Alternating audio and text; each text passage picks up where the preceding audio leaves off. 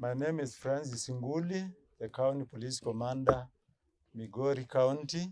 With the effort of the officers, and especially the Isebaniah police station police officers, on 7th at night, we were able to get information from the neighboring country through our friends from that part, and we were able to lay an ambush, and we were able to impound, netting at least a total of 10 bags, or 10 sacks, that is, of cannabis sativa, that is Bhang. One of the bags, it had stones of cannabis sativa, and 9 of them, it was the fine Bhang, which was ready for market through our officers. During the process, we were able to arrest 1 suspect.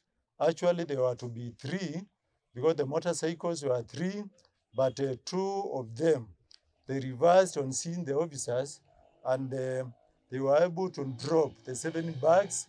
So a total of 9 bags of that fine cannabis sativa was netted, and 1 of them, the 10th one, was of stones.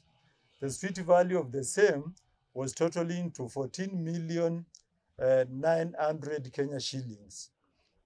Within our town, here in Isebaniah, we are able also to trace a matatu Nissan, which was dodging the police, but through the information and the intelligence that we had, we also impounded that matatu of one of the circles in Migori, and in that matatu, there was 1 sack of cannabis sativa and several stones of the same, valued at 4.95 million Kenya shillings. So a total of street value of the total number of sacks and stones, it was totaling to almost 20 million Kenya shillings.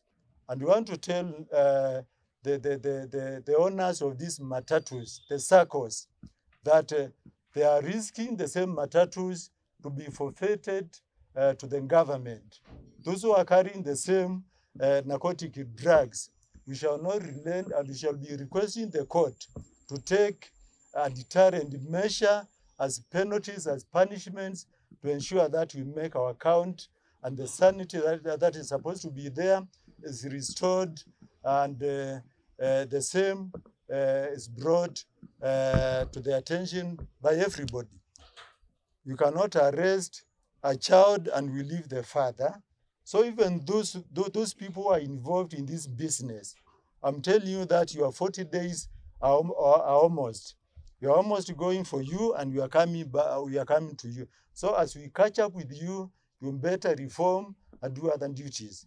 Those people who are involved, I'm assuring that you are not away from our drug net. The other thing that I want to mention, yesterday in that matatu that we netted, we also arrested some foreigners who are in our country illegally, without any documents, and 5 of them we arrested from one of our neighboring countries, and we are arraigning them in court anytime soon.